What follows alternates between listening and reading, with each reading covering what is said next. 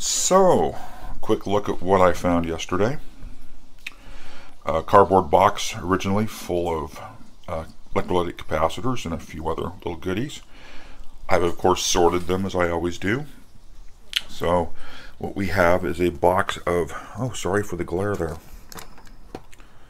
We have is a box of Nichicon. A majority of them are capacitors. A number of ranges, 1000 microfarad, 2200. Just a nice wide range of capacitance values. There's some 100 microfarad, 450 volt caps here, which may be useful in a couple of the old tube-based scopes I've got to do repair work on.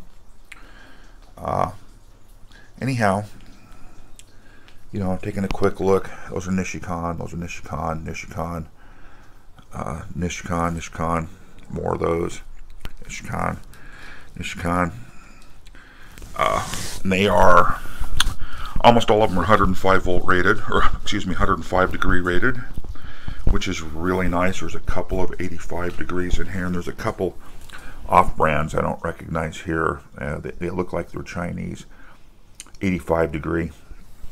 But to score that much Nichicon electrolytic capacitors is really nice.